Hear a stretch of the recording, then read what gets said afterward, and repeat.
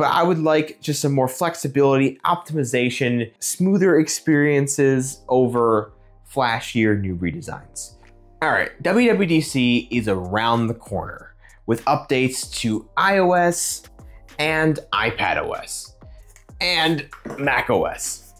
So you guys by now have probably all seen that people expect iOS 19 to look kind of like this, with more circular icons and a glassy visionOS style interface.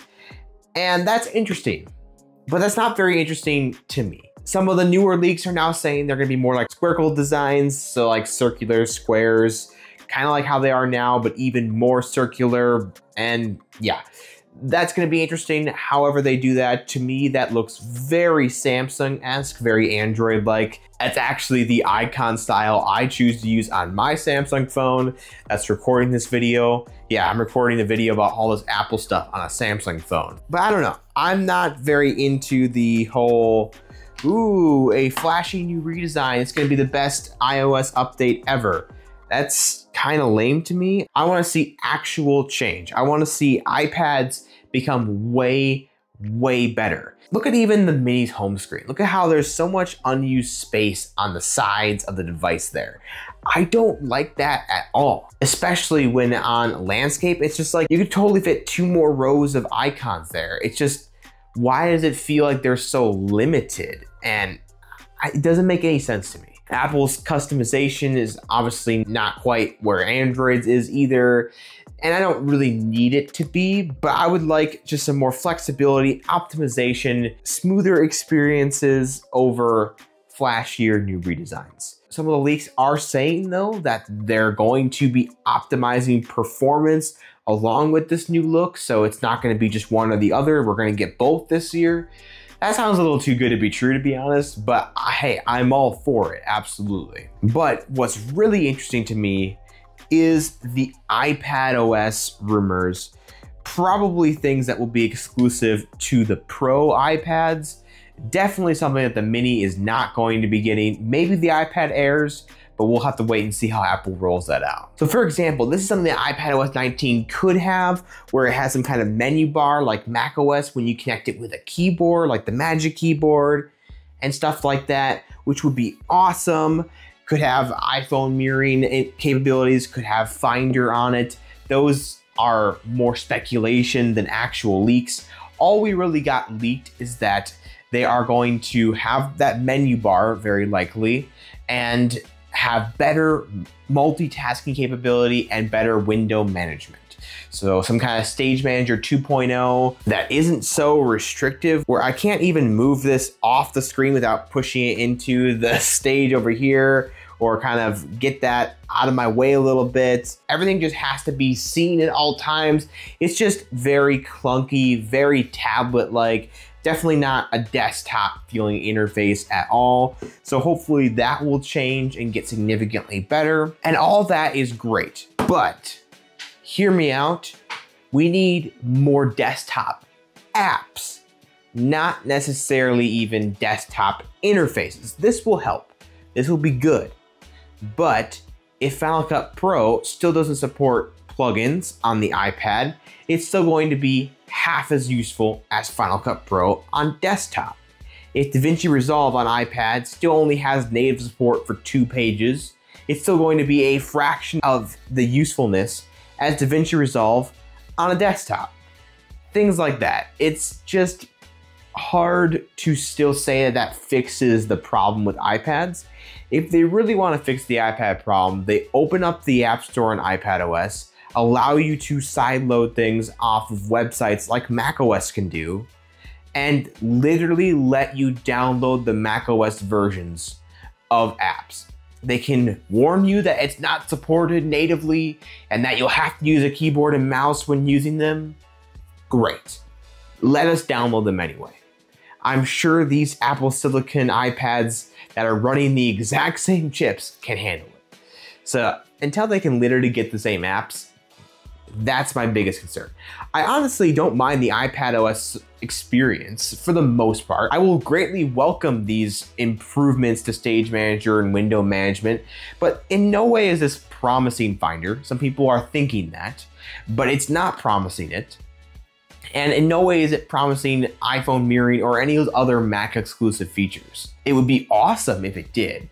I would love them there, but all we're probably getting is the menu bar, useful but not revolutionary, and better window management, useful, not revolutionary. It's the apps that are holding it back more than just the interface. But let me know in the comments down below what you think. Do you think the interface is what's stopping you from really using your iPad as a productivity machine? Or do you think it's the apps themselves? It should also get all the refreshed UI elements that iOS 19 is getting. I think macOS is getting those same elements as well. So they're all gonna look fresh and Vision OS-like, if that matters to you. So I filmed this video a couple weeks ago, and then even more things came out about WWDC. Namely, the names of all the different operating systems. As you hear, I refer to them as iOS and iPadOS 19 and stuff like that.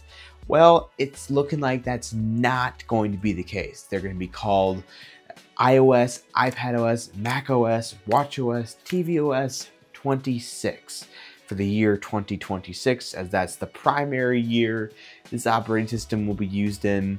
They're just basically a rebranding of the names. This does kind of go along with all of this refreshing of design and all that kind of stuff. It makes sense that this is the year they changed the naming scheme to.